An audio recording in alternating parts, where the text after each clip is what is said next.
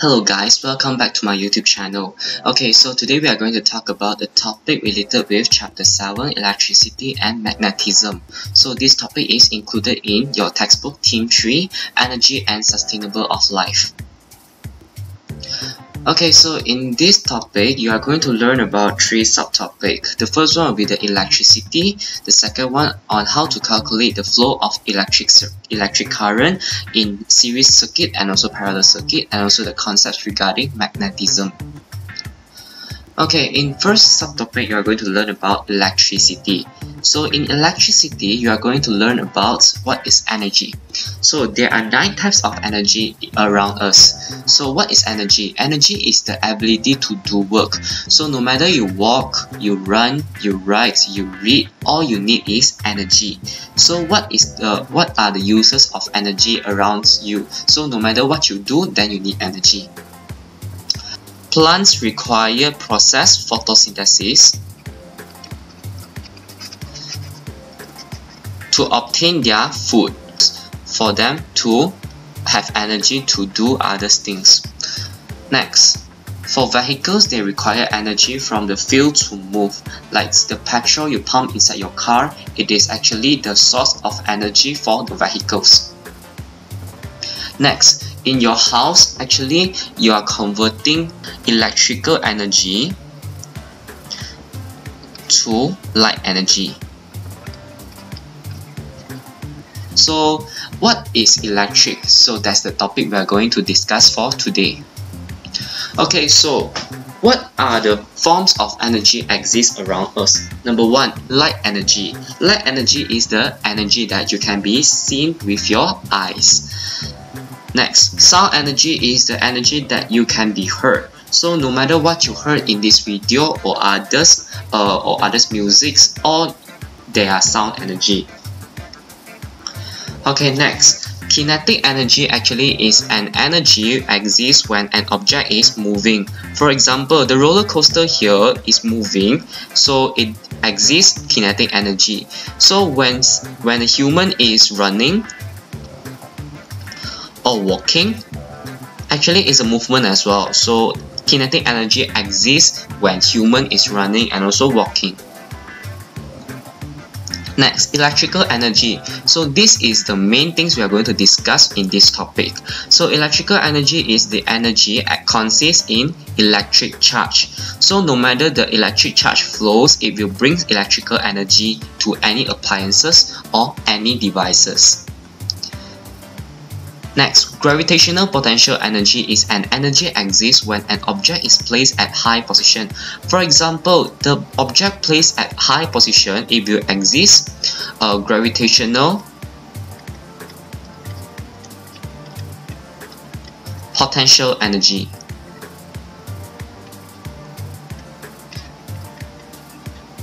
So the formula for gravitational potential energy will be mass multiplied with the gravitational constant and also the height. So it will be equals to your energy. So the higher the height, the higher the energy you can obtain. Okay, next, for elastic potential energy, actually it is an energy exists when an object is compressed or stretched. So usually this kind of energy will be obtained from spring. When the spring is stretched or compressed, you will obtain elastic potential energy. And the formula for elastic potential energy actually is half kx squared. So if your compression or stretch is too long, it will be increasing the elastic potential energy as well. Next, nuclear energy is the energy released during nuclear fission or nuclear fusion. So you will learn in more details in physics SPM. Heat energy is also an energy, and it exists when there is change in temperature in an object. So for example, before that it is 30 degrees Celsius. Once it heated become 60 degrees Celsius. So the change of temperature will become 30 degrees Celsius. So from the formula, energy equals to mc theta, where m is the mass, c is the specific capacity, and also delta is the change of temperature. If the change of temperature is high, your heat energy will be also high. Okay. Next, chemical energy actually is an energy exists when chemical reaction occurred. So a lot of people, they are not clear, okay, they don't know about food actually is also a kind of source of chemical energy. Why? Because food actually they eat inside our mouth and then they will undergo digestion. Digestion actually is a chemical process. So if it is involving chemical process, then it means chemical energy will be exist or it will be produced when the reaction occurred. Okay, next we are going to learn about what are the sources. So in science there are two kinds of sources. So one is renewable, for another one is non-renewable. For renewable sources, actually you don't need to worry about since it is infinity and you can use it as much as you want. But for non-renewable, you need to worry about when your sources will going to be and you need to find something to replace. Okay, the first one will be the sun. Sun actually provides energy in the form of light and also heat energy. The things that require sun the most is plants, since they need sunlight to undergo photosynthesis to produce energy for their other activities. Next, geothermal. We can obtain the heat energy underground in the form of boiled water. So, in the form of boiled water, actually when we extract the geothermals and then we need to convert it to become others energy, undergoes other process.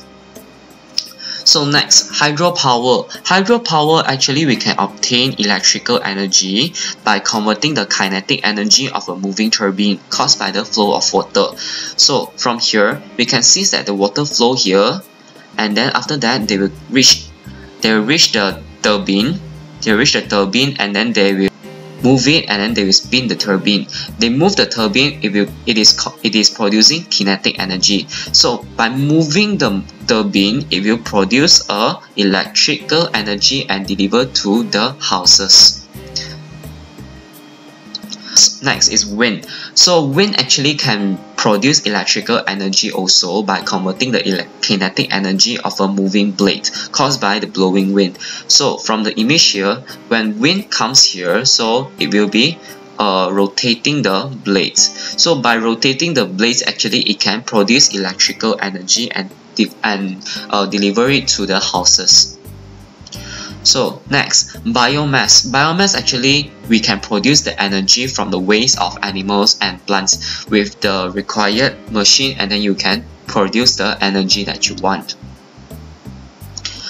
Okay, next we are going to talk about non-renewable sources. The first one will be radioactive substances. So radioactive substances, example is uranium. So when uranium reacted with a nuclear, it will produce energy. Usually we don't use radioactive substances in our house because it is quite dangerous for humans. Okay, next, fossil fuels. Fossil fuels actually it can provide energy when the fuels are burnt. So the usual one is the petrol we usually pump into our car, petroleum, and then gas asli, and then batu arang. These are the fossil fuels that usually we use in our daily life, and depends on their usage, they can convert to different energy. Okay, so before we enter the topics electricity, so we need to understand about the concepts of charges. So we need to know that all substances actually are made up of atom. So an atom actually it contains proton, electron, and also neutron. While proton actually is positive charge, electron is negative charge, neutron actually is no charge. So for every atom, they will be having a nucleus. In that nucleus, it is consisting proton plus neutron. And every atom also have a lot of shell or orbits surrounded by them, and electrons will always flow at the shell and also the orbits instead of staying inside the nucleus. Okay, so for an atom, they are consisting the same amount of proton and electron, which means proton and electron, they will be having the same number. However, if your proton number is more than electron, means that substance is a positive charge. Seems like if your substance is electron more than proton, then it will be negatively charged. Since atom, they are having the same amount of proton and also electron, so an atom actually is a neutral substance. Okay, so we are going to talk about electrostatic charges. How an electrostatic charges phenomenon occur? So how are the electrostatic charges between the objects will be produced?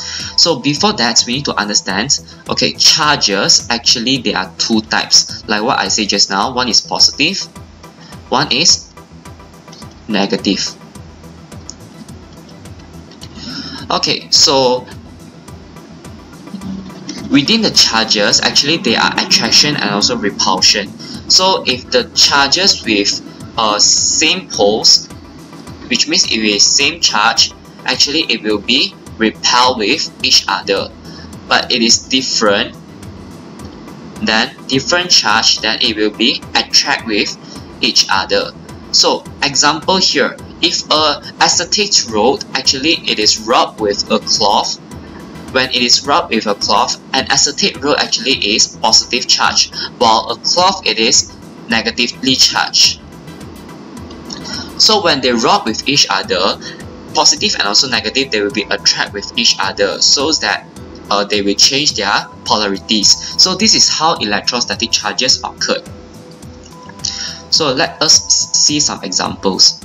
So example 1, when a cloth is rubbed with the comb, so cloth is negatively charged. Once it rubbed with the comb will become negatively charged since it is receiving electrons from the cloth. However, the paper pieces here is positively charged so that they can be attracted to the comb. The comb rubbed with the woolen cloth will gain electrons from the woolen cloth and will become negatively charged. So this enables the comb to attract the pieces of papers here because the forces of attraction exist between the positive and also the negatively charged. Okay, next. Why do your hair get stuck to the cathode ray TV screen after it is switched off? So when you use your hand to touch a switch off TV screen, sometimes your hair will get stuck there. Why? Let us understand on how a cathode ray TV screen function first. Okay, so in cathode ray TV, actually there are electron gun. So electron gun will be emitting electron and then shoot it to the screen. So when screen receiving the electrons from the electron guns, it will become negatively charged. It will become negatively charged. So next, when your hand is touching on the screen, actually your hair is positively charged. Your hair is positively charged so that it will be attracted to the negatively charged screen. So in order to compensate it, try to maintain the electrical neutrality. The front of the screen become positively charged so that it will repel with your hair. Okay, the next one. Have you ever experienced before electric shock when you're trying to open the doorknob? And why will this happen? So as you all know, our hands also have some charges, and the doorknob actually there are some charges as well. So when you are touching it, actually it is transferring electrons and also protons with each other. So when the process of transferring charges, you will experience electric shock. Okay, so next we are going to learn about electrostatic force. In electrostatic force, there are two effects. One is repel and one is attract. So as what I said just now, if two objects with same charges, like if example in here is positive or here is negative, they will be repelled with each other. They won't be attract. So in another case, for positive and also negative, if they meet each other, they will be attract with each other. So the strength of electrostatic force actually depends on the quantity of charges that are present in the object. So the higher the quantity of the charges, the higher the electrostatic force. Next, for electroscope. What is electroscope? Electroscope actually is a device used to detect the existence of the electric charges of an object. Okay, so if the comb here actually it is having charge, then you can use this electroscope to detect whether the existence of electric charge on it.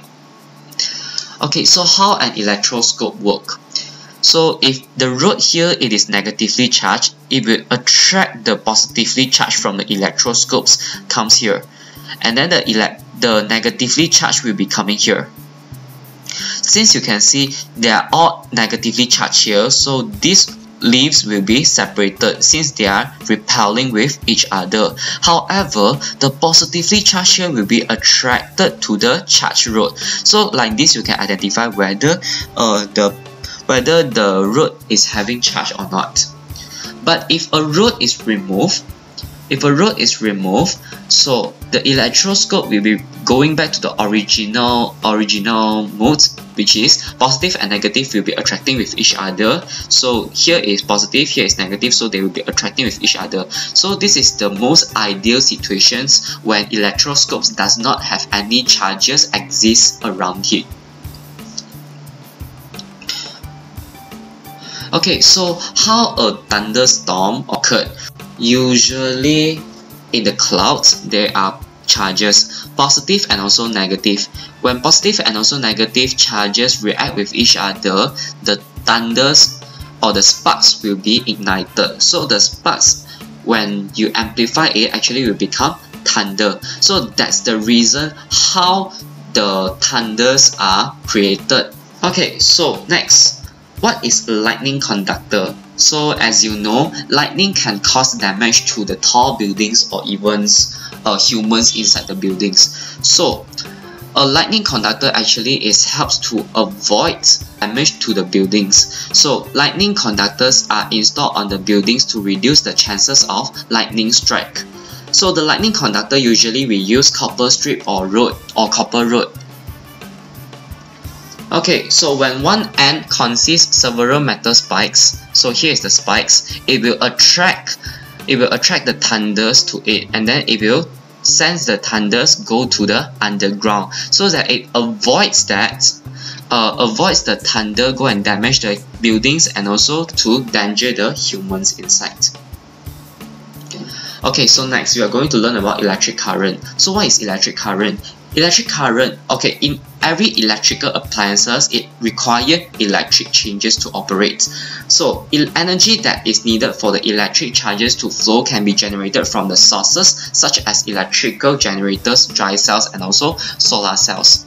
So what is the sources for voltage? Voltage actually, it also name it as potential difference.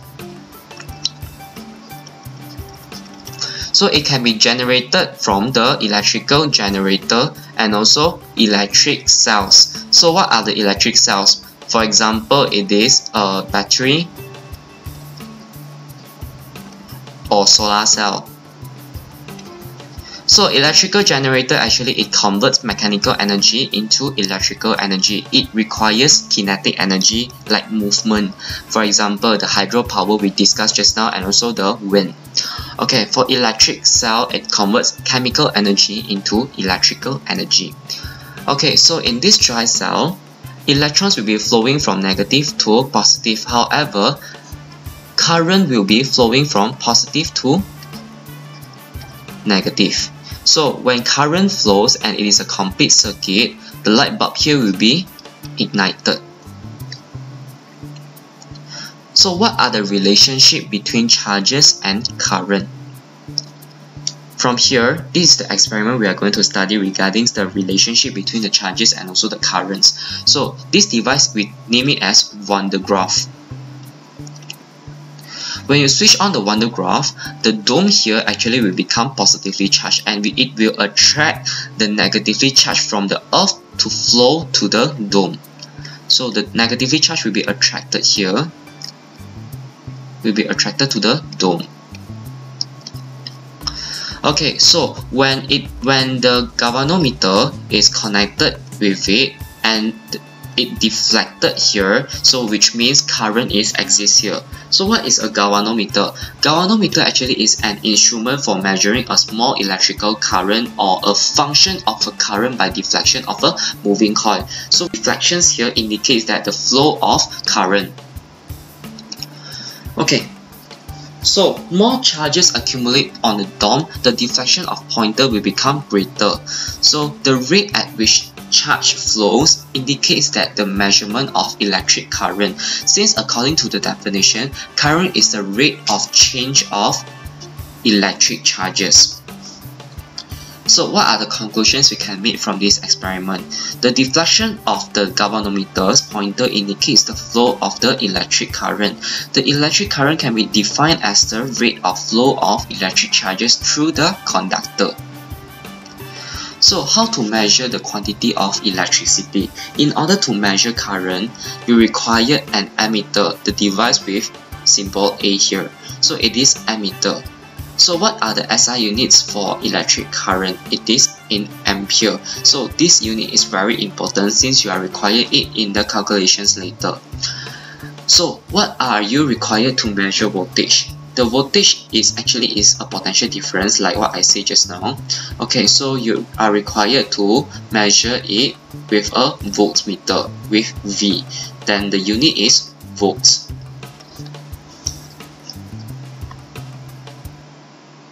So what are the relationship between voltage, current and also resistance?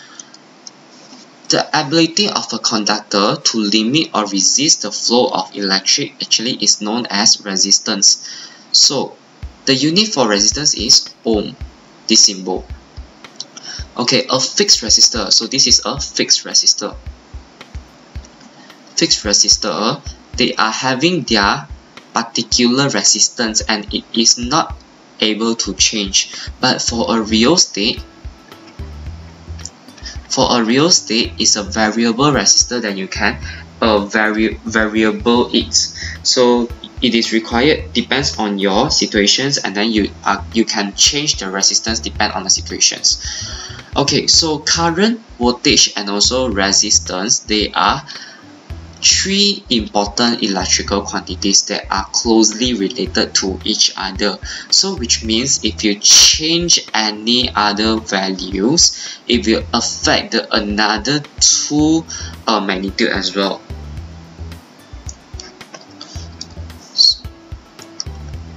Ohm's law.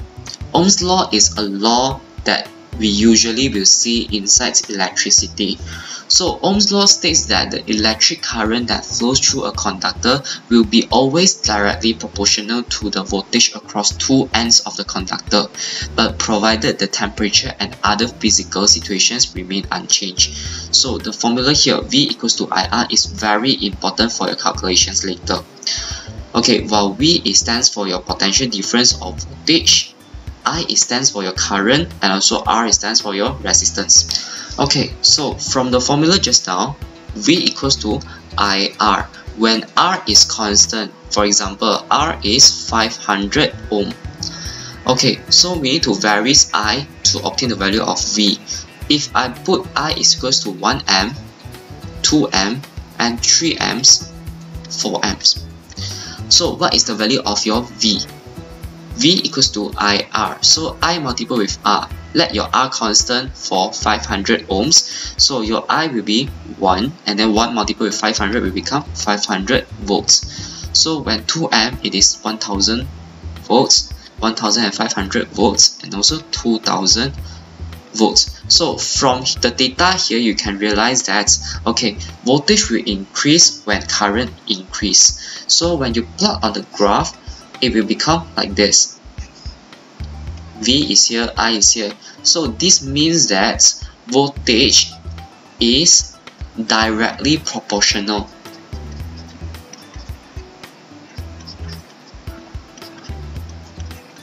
with your current. So that's the whole concept for Ohm's law. So that's the end for today's video. If you feel like this video is useful, then please give me a like. If you have any doubts, you can leave a comment below. And the most important, please do not forget to subscribe this YouTube channel. See ya, and Logics and Laboratory will be right back.